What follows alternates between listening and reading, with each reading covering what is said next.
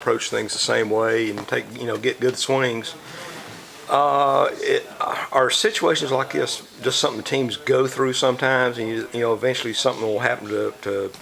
get it turned around? Yeah, I mean, that's just baseball. I mean, it seems like there's a lot of times where either everyone's clicking on the same page or nobody is, and it's one of those things where, it can be one swing from someone to really spark it, and maybe it could be some kind of crazy play like a drop third strike, and a guy gets on when he wasn't supposed to, and the next guy hits a double in the gap, and we score a run, and then things start rolling. So, I mean, anything can happen, and, I think we just got to stay positive and keep working hard, and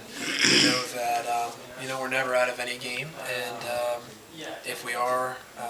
in the lead, we got to put our foot on the gas and really create some separation, for sure.